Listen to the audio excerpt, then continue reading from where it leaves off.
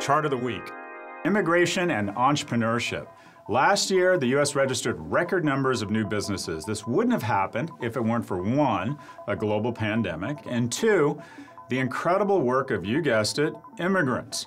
For the past 30 years, immigrants have started new businesses at greater rates than American-born citizens. However, in the mid-2000s, that gap started to widen even further. Last year, 6 out of every 1,000 immigrants started a new business. That's almost double the rate of people born in the U.S., which makes sense. If you are an immigrant, you're probably willing to take risks, and being risk aggressive, you decide to start a business. From labor to entrepreneurship, immigrants are the lifeblood of our economy. It's our national duty to attract and retain them. Imagine you are a football team, and every top player, every top recruit in the world wants to play for your team. What do? You militarize the border.